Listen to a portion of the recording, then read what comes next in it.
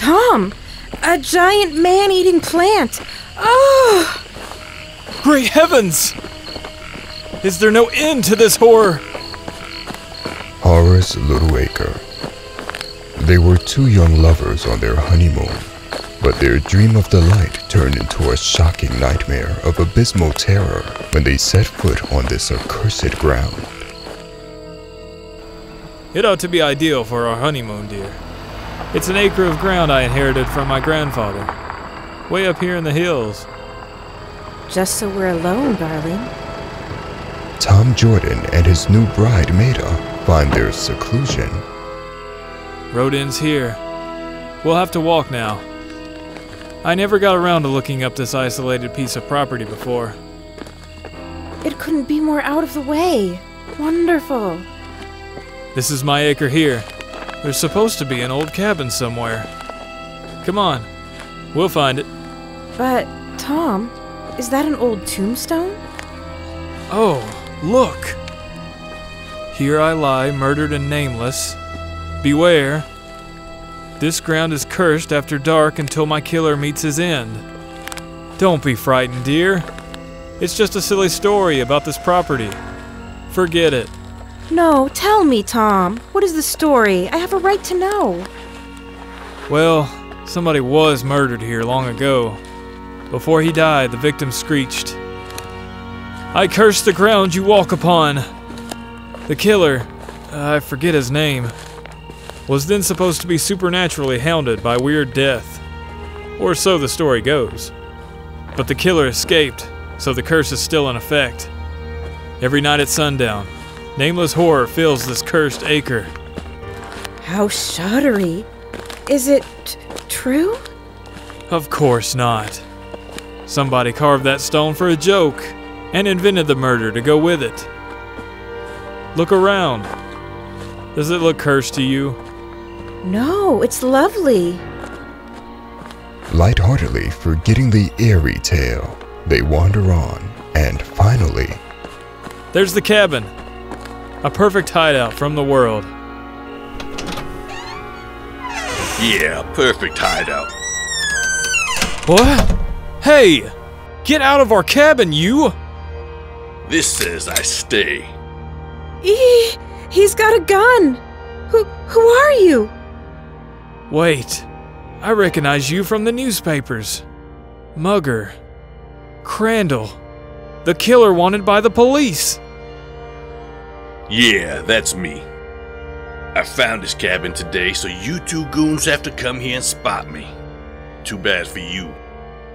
Because now you gotta be rubbed out, see? Get going. Away from the cabin. But you can't kill us in cold blood. Let us live. So's you can squeal to the cops? How silly can you get? I'll give you 5 minutes, and then you get it. As the evening shadows fall, the honeymooners face stark doom at the hands of a ruthless killer. Oh, Tom, this can't be happening to us. Alright, you lovebirds. Time's up. This is it. But suddenly, eerily, a hand reaches from nowhere. Hey, my gun, who grabbed it? Yeah! The trees! They came alive! Help! The uncanny phenomenon continues, saving the lives of Tom and Maida, but striking terror to their hearts. We were saved from the gun, but what horrible thing is this? How can trees come alive like clutching monsters? Great Scott! It must be that curse. The story is true. Look, they got Crandall. Yeah! Help me! You can't let me die like this. He's right. I can't. Even if he was ready to shoot us down before, I'll pull... Oof! Saved. I'll never forget this, pal. Never. Never mind, run! Desperately, they run a gauntlet of botanical madness, as if in some dreadful nightmare. Hurry! The only safe place is inside the cabin. I'm in. We'll all be safe inside in a moment. Who invited you in? He slammed the door in our face. Oh, the heartless fiend! Let us in! Didn't I just save your life? Didn't you say you never forget? This'll teach you to never trust a crook. What can we do, Tom? Only one chance left. We've got to make a run for our car.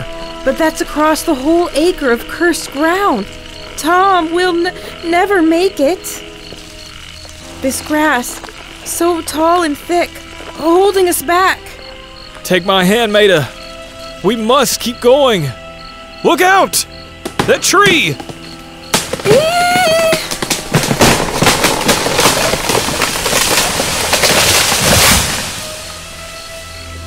This was the way the original curse was supposed to catch the murderer, fleeing from his crime long ago.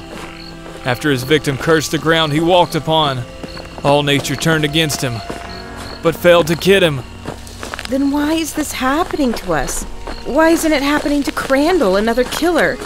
Oh, Tom, it's so wrong. So horribly wrong. I can't understand it, Maida. Faster, or we'll be buried alive by these huge leaves! Careful, those vines, like wriggling snakes. We're caught, helpless. Tom, this is the end. And all the while, Crandall the killer is snug in the cabin, gloating at his good fortune. I'm safe for the night. I'll scram out of this place in the morning. Those two lovebirds must be mangled and dead by now. Is it true? Has the old curse fallen upon innocent souls, leaving a killer alive? Then miraculously, Tom and Maida are suddenly and mysteriously released by the strangling vines. Tom, they let us go. What does it mean? I don't know. It's uncanny. But come on, it's not far now to our car. Gaining the car at last, they drive off thankfully, shaken to the bottom of their souls. Oh, what a ghastly night. Thank heaven it's over. We'll return with the sheriff in the morning to get Crandall, if he doesn't skip. In the morning, Not a sound from inside. Did he get away? No. Look, the curse got him. Hanged. By a vine that crept in through a hole and sought him out. What did you say his name was? Crandall. Funny. That's the name of the killer who got away, according to that curse story. What? Then the original killer was Crandall's grandfather. Now I see why the vines released us. Just when they got Crandall. The curse was against any Crandall of any generation. later, Look, the tombstone split. An ancient vengeance has been satisfied. The curse is lifted. Poor tortured soul. May he rest in peace now. and so at last, peace comes to Horror's Little Acre. The end.